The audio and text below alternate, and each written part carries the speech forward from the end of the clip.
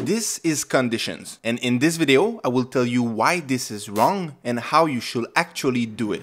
More you will nest conditions, one inside the other, harder your code will be to read. With the guard closes technique, you will be able to write cleaner and more readable code. Let's start right now. This code is very simple. If we have Wi-Fi, if we are login, and if we are an administrator, then we can go inside the function cAdmin panel. Otherwise, we will print different things inside the console. But this is pretty bad. Even though the conditions are very simple, this way of nesting if and else statements make it harder to read than it should be. Instead of bouncing our eyes between each if and else statements, we should use instead the guard clauses technique. The goal is to separate the conditions from the function. And this is what I will show you right now. If you reverse the condition of the Wi-Fi and you say if there is no Wi-Fi, in this way you can put all the nested code right under. Then I will debug print and I will return nothing. And you can do the same thing for the condition login. If the user is not login, then I will debug print and I will return nothing. But we still have one problem. The guard clauses technique is the fact that you can reverse every if-else conditions and use the return so the code doesn't go inside the next conditions. Now we need to do the same thing for the condition is admin. So we reverse the condition. If it's not an admin, then we debug print and return nothing. At the bottom, after each condition has been verified, we can add the function cAdmin panel. Now it's very simple to add new conditions. The code is now cleaner and easier to understand. If you want to write cleaner code or you just want to have tips like this every week, you can subscribe so YouTube will be more likely to show you the next video.